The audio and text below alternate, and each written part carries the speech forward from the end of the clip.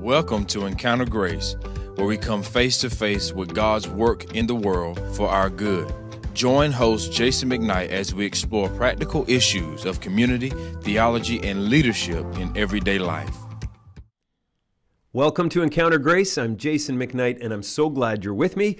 We have a great conversation today. Here we are, thinking Christians, encountering God's grace in the world, and I'm here in the studio with Ron Capell and Sandra Hardee, this couple that God has brought together and brought to the body at Grace and ministry here in Eastern North Carolina. They're both involved in a ministry called NC Cure. And so we're going to talk about that together, this outreach they're involved in, a very hard place in our society. And I hope that as you listen, maybe you're driving down the road or folding laundry or going for a run, I hope that as you listen or watch, you'll learn a little bit and be touched and gain some hope for God's work in our world for our good. Well, Sandra and Ron, welcome. Hey there. Thank you. Thank you. We're so glad to be with you today. Let me ask you this. Let's just start the ball rolling.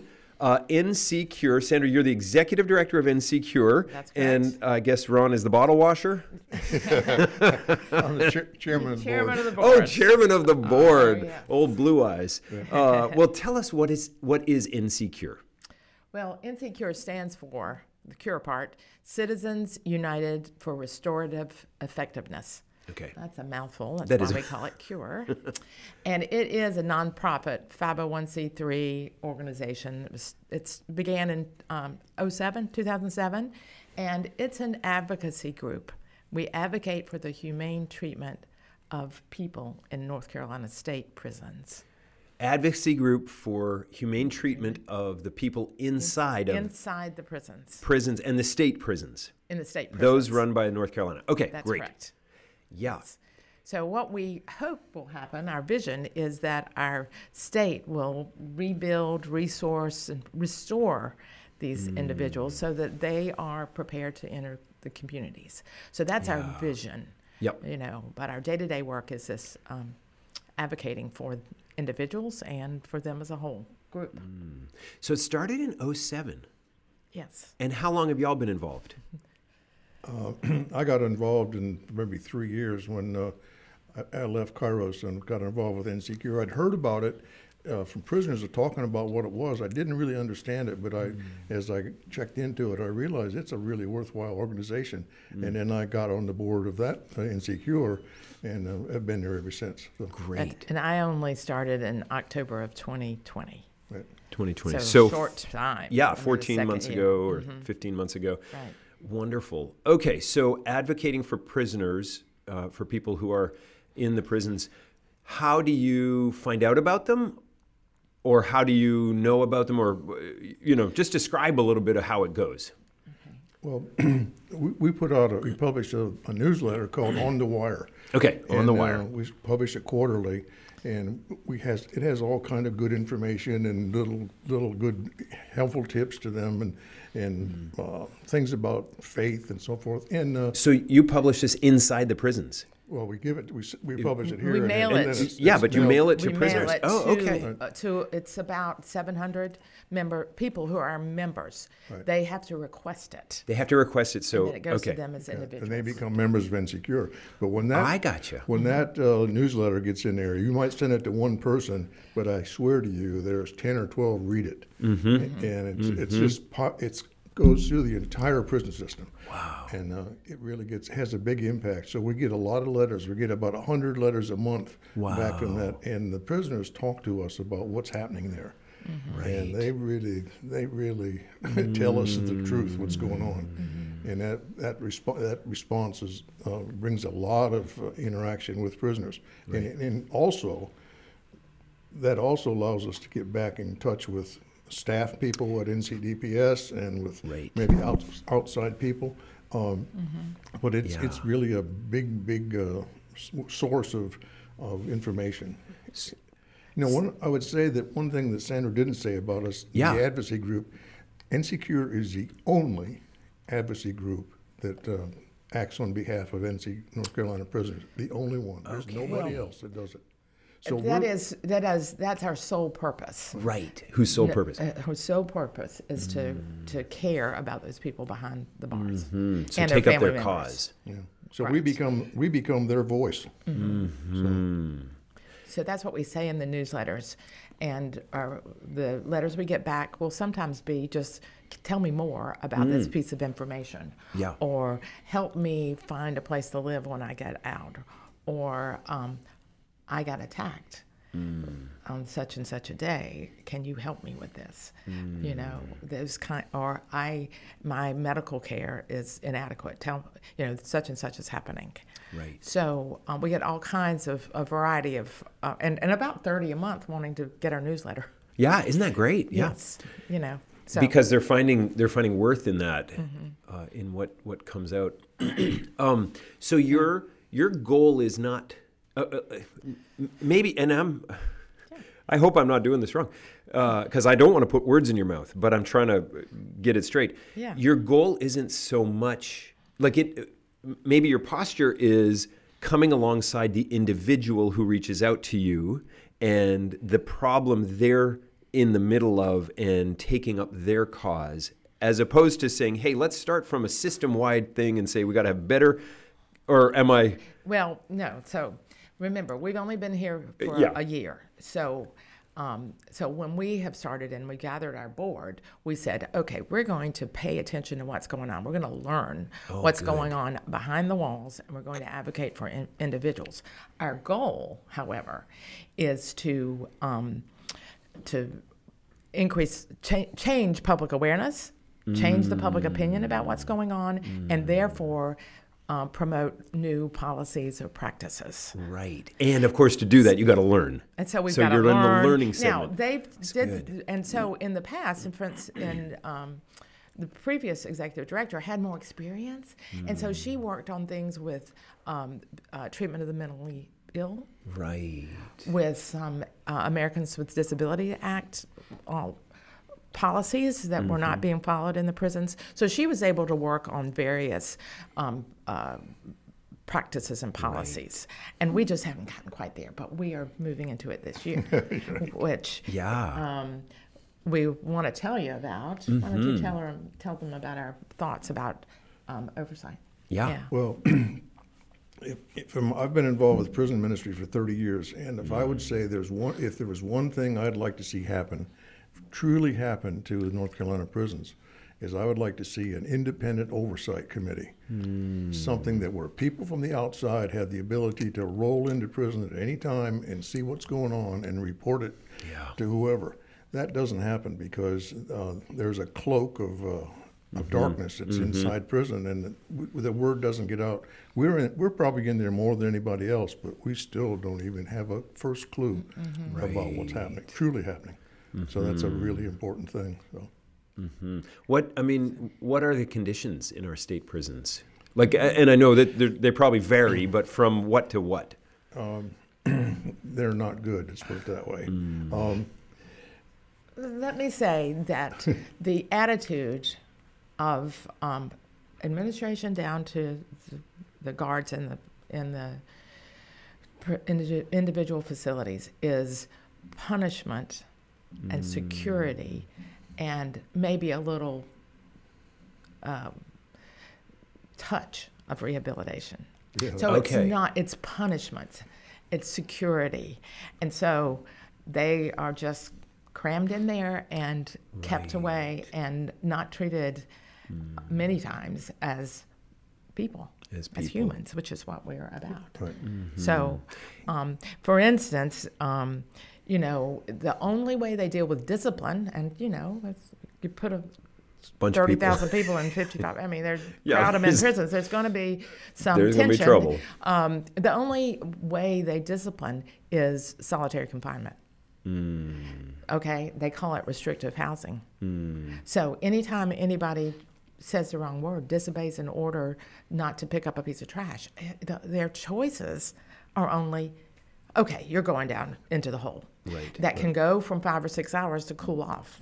That we do hear a little of that, but it can be months, sometimes up to 14 months. And what that means is they're in a secluded cell for 22 to 23 hours a day, and like 3 times a week told you can come out and take a shower, or you can walk around outside, with other people that are, very, it's just very restricted. And in those situations, they can't even talk to their family members. They can't use the phone. So, I mean, so punishment and security as a mindset with very little rehabilitation, that's an interesting, like for me as an outsider who's new to this, really, I mean, you're right. I mean, because there is this, okay, you're paying your debt to society because it's prison, it's people who have been convicted, and security, you got to keep them safe and society safe. But rehabilitation, there's got to be hope. Right. And what else would you add? Like to say, hey, okay, lessen punishment, security, not be bleeding hearts, but not be so focused on that. Raise the heart for rehabilitation. What else would you add to that to make it even a 4th or a 5th part of their rubric of the administration?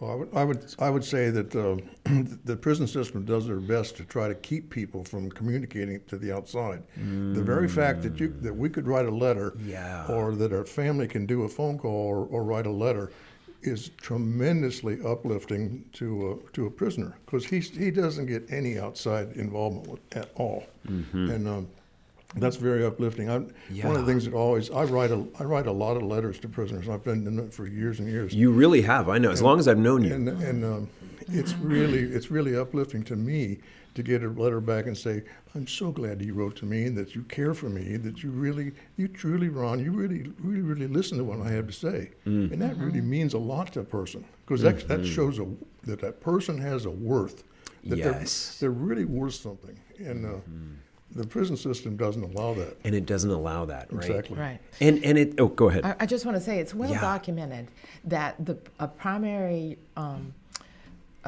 cause or a factor associated with reduced recidivism, that is not coming back, is contact with family and friends.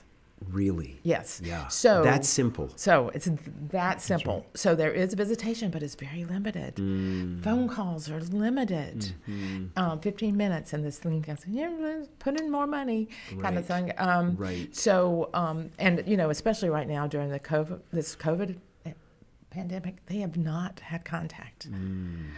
It's very hard for family members to reach them, and then you add this disciplinary hearing in there in restrictive housing. So many of them that, social contact is really important and needs to be promoted.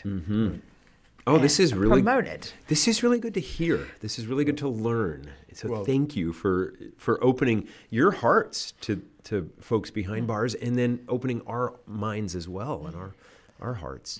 Jason, something happened very recently that really makes it a lot worse.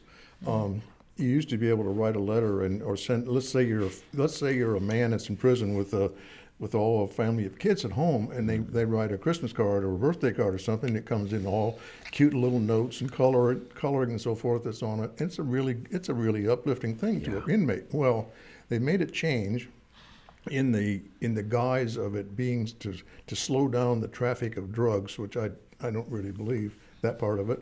But they put this thing in so there's all the letters, all the correspondence now goes through an outside source that digitizes a letter. And so now it gets shipped down to a inmate as a digitized Xerox of something with no color. It's just drab and it's just terrible. And it's a big downer for inmates. It's a huge downer. Yeah. And besides that, I think it's illegal. But we haven't. Well, that's why you're advocating. Doing it in many states. That hasn't been tested yet, but I'm sure it's going to be. Because everything that gets sent into a prisoner gets put in a vault at this location, and just a copy gets sent. Wow. Which is really.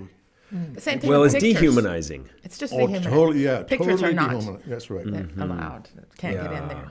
Well, I even remember when I would visit people in the little jail here, the jail, not the prison, but the jail, and you'd sit across from each other on the phone, but there was the glass. And then when they built the new detention center, and now you're just looking at a TV screen, and they're somewhere on another floor, and you just don't even have Right. That thought that you're seeing someone here. You're exactly right. Just, I mean, they could be in Romania. Like right. it just, and It's so dehumanizing. it is, and that is exactly what I thought as I left that day. And it's interesting, security instead of rehabilitation or humanization. Mm-hmm. Well, let's talk about you guys for just a second. Like how you've had prisoners on your heart for 30 years, and you've, Sandra, been drawn in to this.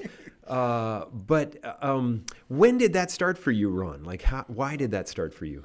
Well, it's a good story because I was very involved with an organization called the Walk to Emmaus, Mm-hmm. which was it's a very well-known Christian ministry pretty much about grace and discipleship. It's exactly right. And I did it for a long, long time, and then it got so that there were so many people that wanted to be involved with working on an Emmaus team. I said, well, I'll just sort of back out. And I sort of backed away from Emmaus for a long time, and then all of a sudden I heard about this thing called Kairos. What is Kairos? And I found out that it was Emmaus behind bars. Wow. And we were told it's Emmaus on steroids. and truly that's what it is. But took a long time for it to come to be fruition. And I ended up really going around in different states and trying it out, and came back very enthusiastic. And I actually sort of helped start the forum, and it became real. And before you know it, there were 21 prisons that were involved with it, and it just took off like wildfire. But from the inside, if you were a Kairos person on the inside, it was a tremendously transforming ministry. Oh my gosh. I'm not exaggerating. I've seen somewhere between 50 and 75 men come to Christ, and women too. I've seen some women come to Christ, and that really gets you pumped up, and it shows so much more hope. And every time you see someone make that step to come from the sewer up to Christ, it is amazing, and that makes my faith stronger and stronger each time. It's great. And then I get. Sandra saw all the great things that I was seeing with Kairos, and she got drawn into it. Yeah, so I got into Kairos for women for a while before the prison close by was converted to a men's. Right. But anyway, so I got involved there and actually spent time with 4 or 5 women incarcerated in small group settings. And, well, it can change your heart to hear that. It does. Hear what's going on with these women. So, well, how long have y'all been married? Going on 18 years. 18 years. 18 years. Yeah. Wow. And it's certainly a God thing. We were led together by God. We met on the internet. We were the real internet pioneers. Yeah, I was going to say, was there an internet back then? That's right. But anyway, I'd been divorced twice, and boy, I was really I was a bad puppy, and I remember that. I wanted nothing to do with women. And I wanted to be a hunter and a fisherman and just go off with my dog and everything. And anyway, the Holy Spirit one day said, Ron, that's not for you. That is not for you. You need more help, Ron. That's right. Exactly. So I changed my direction, and actually, I wasn't going to go and get met by somebody that I met in a bar, or that I want to have. I'm certainly not going to have you tell me that I should be dating so and so, because you don't really know me. Right. Yeah. So Right. Someone said, "Well, why don't you try the internet?" I said, "What?" And it says, "Well, Ron, what you can always do, you can always go delete." Yeah, that's true. And so I went that way, and I put my profile on the internet, and sure enough, after I got really disappointed about it, but then at the very end, I was about ready to drop it. This woman named Sandra decides to check in, and we instantly clicked. Isn't that amazing? Instantly. And Yes. 2 years later, we got married, and now 18 years later after marriage, it's great. Wow. And we've been led by God the entire time, and we continue that way. So it's not a real I call him my Jesus in the skin because he's so supportive and so loving. And yes, He really it builds is. me up. And, He's special. Could you imagine if all he did was hunt and fish? How much the That'd be poorer the pretty world would be. Exactly. Well, and how long have you been at Grace? Just 6 years. It seems like forever. It seems like forever. Yeah. It does. We went back and counted it up, and we said maybe 6, 7 years. Yeah, So, 6 years, I think. and it has been the best decision we have made. Well, we just rejoice in your presence, and you know, the influence you have in this body is wonderful, and in the community and helping us. You already were following the Lord when you got married. What's your story of coming to the Lord? Well, my story Yeah. is that, I was raised in a Christian family right here in Eastern North Carolina. Went to church and did all the youth stuff and everything. But I don't know, I guess I got a little bit away from church as I was raising my children, which I'm forever regretful about. Sure. But my son got involved in Young Life when he was 16. And he went off to camp, and I was really supportive of all this. Yeah. But he came back from one of the camp experience as a new creation. Wow. We'd gone through a divorce. It was not an easy thing for a boy that age, or my daughter. I was a teenager too. And so for him to come back and go, life is good. I had a different set of friends. Yeah. I found all these devotionals on the floor in his room, highlighted, all these notes on it, and I'm going, man, I want some of that. Right. I want some of that. Right. And as I talked to my son, he doesn't remember this, but I was talking to him about faith and what I thought, and he said, Mom, you don't get it. And I said, man, I want it. Yeah. I did. So it just, I really feel like I said, well, I'll start some devotions.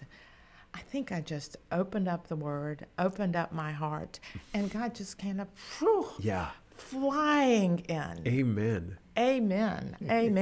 And my daughter was impacted the same way. Wow. So we are a family that is, forever grateful to God, but through the vehicle of Young Life. So that's me. And that was when he was 16. So that's been about, he's now 30, whatever. It's about 20 years. Long time ago. Yeah, a long time ago. 40 years. We don't have to get too precise. Yeah, that's right. That's almost 40 years ago. Yes. So. Wow. Well, my ways was a lot longer than that. I got a few years on her, but yeah. No, that's true, and you look like it. Yeah. But when I was 11 years old, I was in a country church, and this traveling evangelist came by, and I was just drawn to the altar. Nothing could keep me from going to the altar At 11, and giving my I love life it. to Jesus, which is a very traditional way of something happening. Well, I did that, and I'm sure that I was truthful when I was saying, but I just slipped back quickly, and I went into a period of revolution against my parents, who were wonderful people. And so I had to have it my own way, and I went away and graduated from college and got married and all that, and just really had to live my own way, which was not the right way. A bunch of dead ends. A whole bunch of stuff, and the idea of living the American dream is one of the biggest lies there is. That's what I was trying to do. I was really, really disappointed. I was making money and had 2 kids, and I was living in suburbia and all that. Well, but I was really miserable. So during that time, there had been a lot of kidnappings of people, executives from in South America, and there was a group called the Tupamaro Indians that would kidnap people, and they would take them off in a jungle, and they'd demand from Xerox or IBM or Coca-Cola or whoever it was, ransom to get these people out, and they would give up millions of dollars to pull these people out of the jungle. Well, there was one guy that was kidnapped, and he had disappeared for like 6 or 8 or 9 months, and everyone thought he was dead. So here I am in South America someplace. I don't even remember where I was now, but I did my typical thing. I went out and have a big dinner, and I'd drink too much wine or too much booze, and I'd wake my way back to the hotel room and then fall asleep. Well, one night, 4 o'clock in the morning, I had left the TV on, and I was awakened by this guy who was in rags, and he was on his TV talking excitingly about how he had left the jungle and found Jesus Christ in the jungle, and he escaped from the Tupamaros, and he was going back to Ohio and giving his life back to trying to rescue his marriage with his wife and kids. And man, I listened to him. I said, Ron, that's exactly who you are. And I fell on the floor and sobbed and sobbed and sobbed and says, Jesus, I'm so sorry that I've lived such a terrible life. I'm coming back to you. Please help me. Please forgive me. And that's what happened to me. And from that point on, that's the last trip I ever took overseas for a compilation. And I've spent all my time trying to resurrect my life with my children and my wife. And that's where I stand, and I haven't left that, and that's 47 years ago. We counted that. And I've not. Isn't that amazing how the Lord worked differently in both your lives? 11, and then went your own way and really prodigaled. Until late 30s. Until you came back to your senses, as Luke 15 says. When that son came back to his senses, right. and he came back to his dad. Well, remember when I got dunked in the thing down here? Baptized.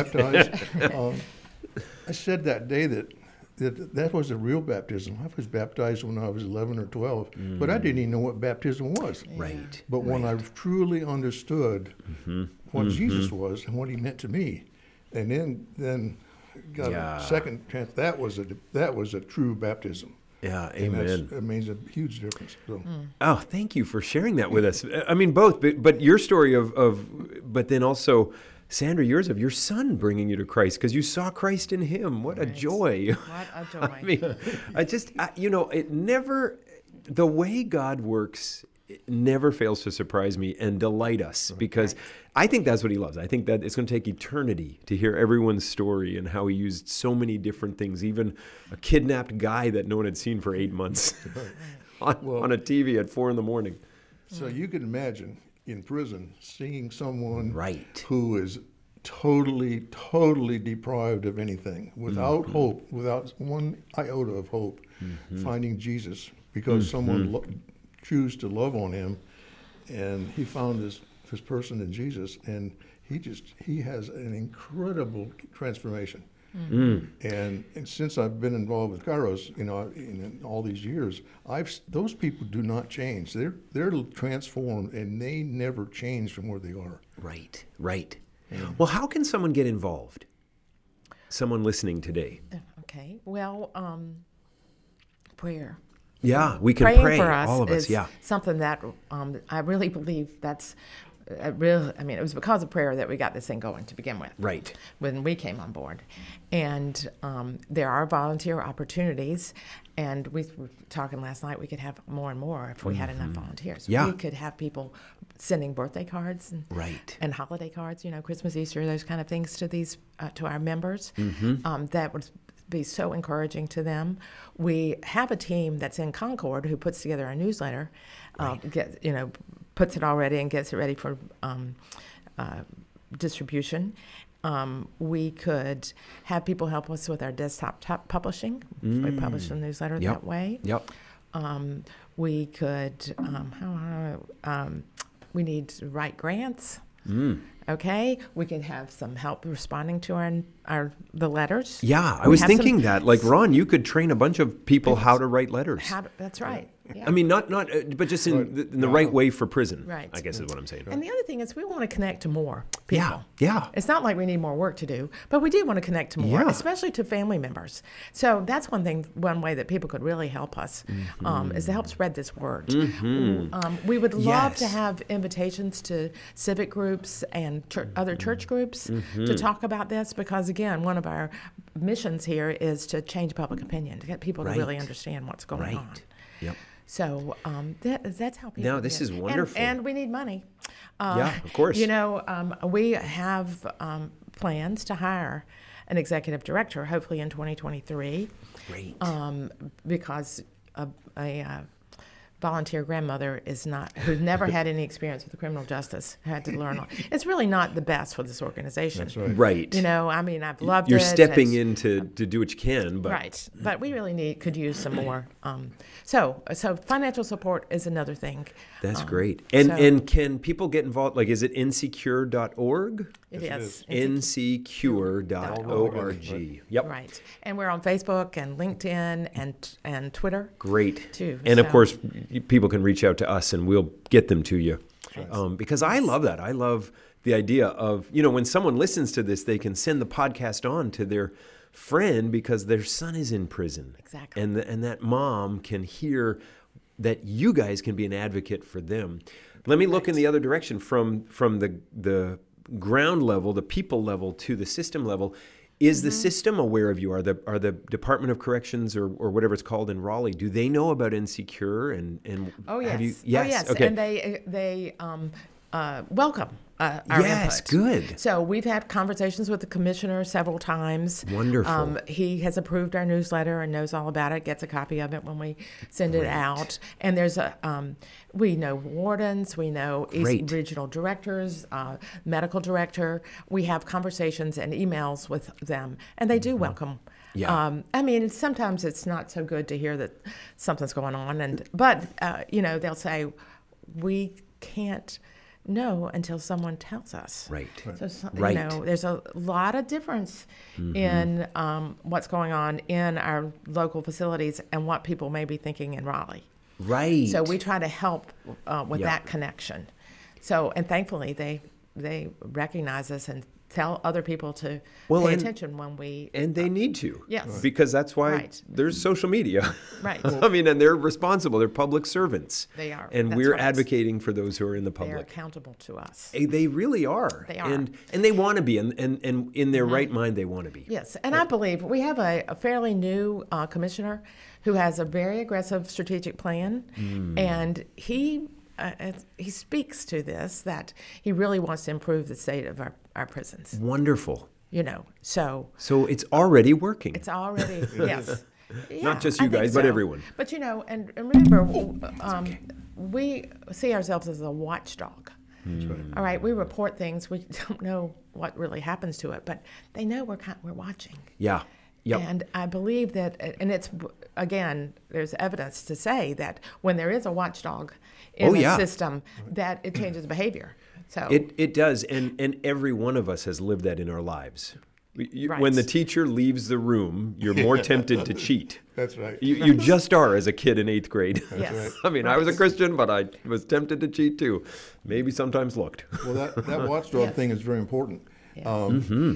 It sometimes, not too often, but sometimes we get an insight that there's a really bad thing going on, maybe with gang right. gang interaction that Right. might lead to someone getting stabbed or killed or something, and we get these threats, and they're real, and the people inside prison a lot of times don't even know about these. They know that they exist, but they don't know the specifics about that.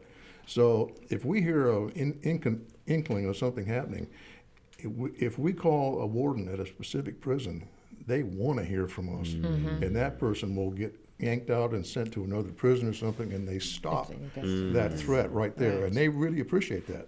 Yeah, that's So good. The downside Yeah. of that would be that warden having a death on his hands. Well, that's true. And Right. so they really they appreciate us contacting them. So that's a good thing about the watchdog for them. Well, But and it it's also Yeah. it also gets involved there. We have there's an organization called PRIA that the individual handles sexual interactions and to try to stop rapes and things like that. Yep. Well, we hear things that have happened sexually that are not good, Yeah. and we Yeah. can go back to the authorities and work on that too. So it's Right, and we collaborate with groups. Yeah. We Yeah. can't do anything legally with. We have no legal resources. That's not us. Yeah. but Yeah, right. but when, for instance, there's a case going on right now of sexual assaults at one of the women's prison, and I've been able to kind of hand it over and then continue to communicate with the director of North Carolina Prisoner Legal Services. It's very good. And we're Yep. working that way.